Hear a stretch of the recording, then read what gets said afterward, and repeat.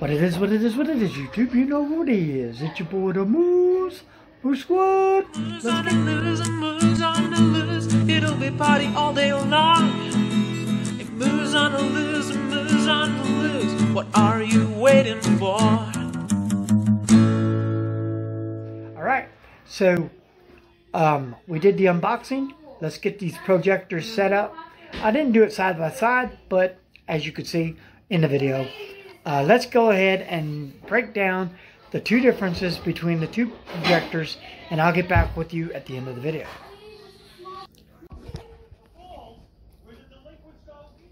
Alright, so let's get this built.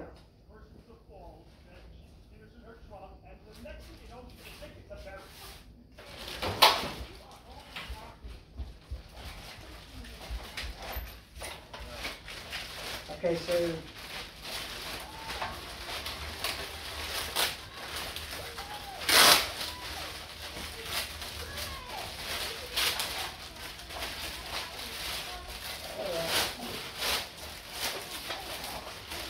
nice. Oh yeah, I like this already.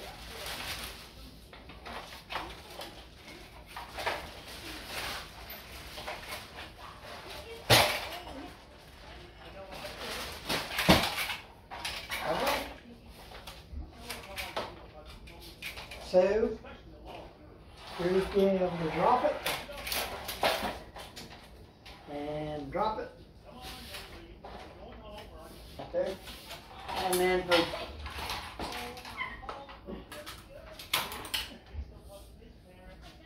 and then, once it's there,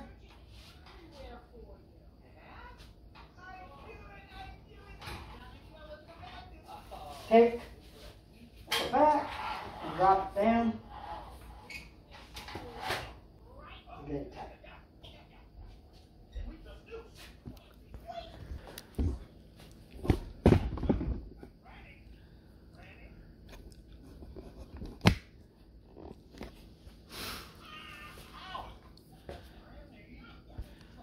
So how they make it, I'll show you how I did it in a second, so you get an idea. But this is an 80-inch, like an 80-inch screen.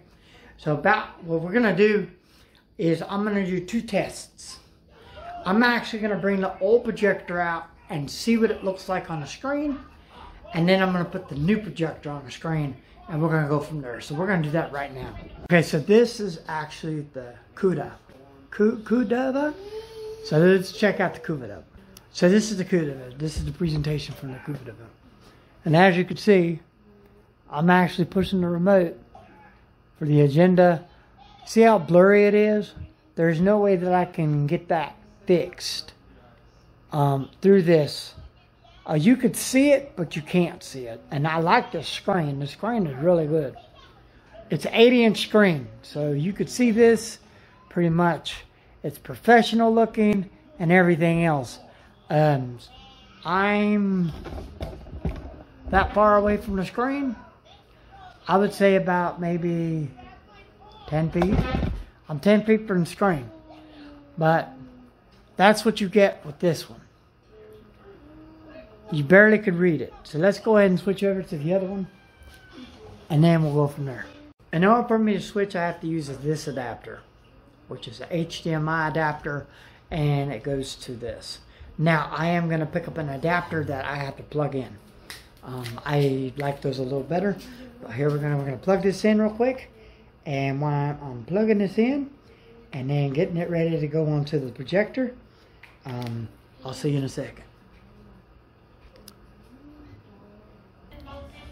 So here's the other one. It's plugged into the computer, and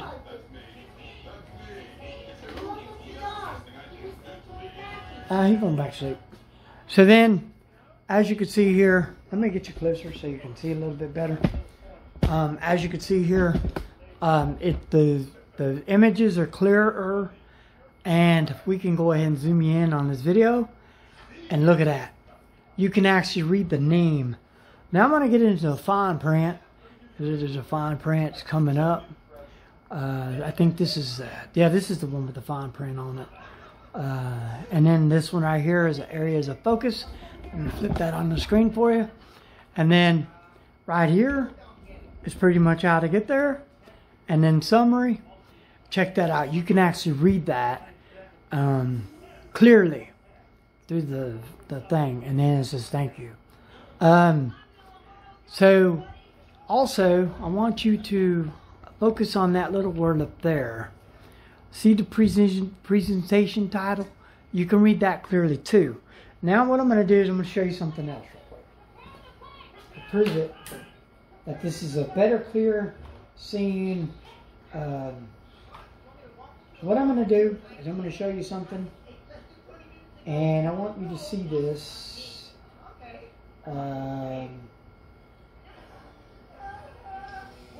Let's see.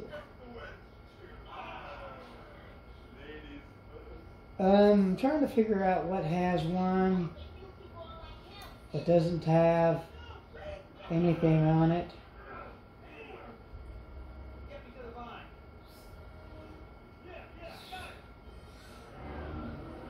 Oh, this, I don't think this is any,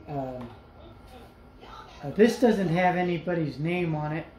As you can see, this is a typical bridal contract, and as you can see, this is a wedding songs, and I'm using the remote too, so you can use the remote to do everything pretty much.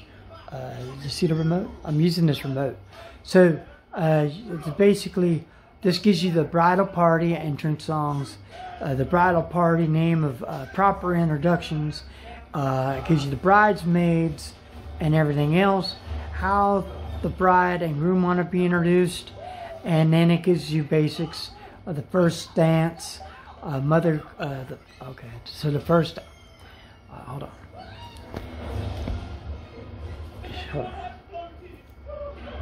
I want you to see that. So basically you could see everything in the contract. You could read it. They're pretty good. Songs not to play, songs that must be played, typical music dinner, and music genres we don't like, and that's pretty much it. I wanted to show you this because I wanted to give you an idea on how really clear this is. One more thing.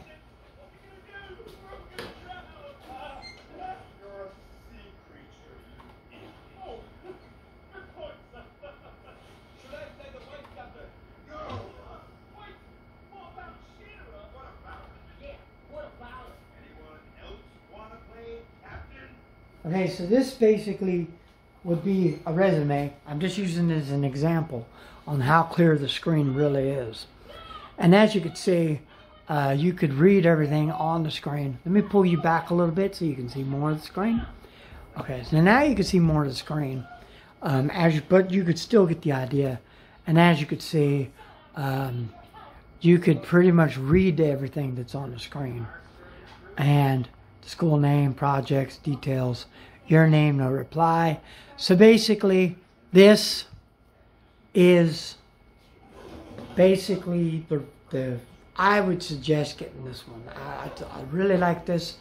I'm going to actually do a decal on it and see the differences between the decal when I do one. I have a bunch of them that I do. And, oh, I forgot to show you. And check this out. I also noticed that when I was at the gig, you point this at the TV and you can't even see it. But look at me pointing this thing at the screen. See, the screen is white and black. It's got a black face to it. So when you're purchasing the screen, you're going to want to get one that has a black back to it. You don't want to get a clear screen that you can see through the back. And a lot of the screens that you get are that way. So, let me take you to the back of the screen. Okay, so the first projector that I put up is the Coolio, and it's okay.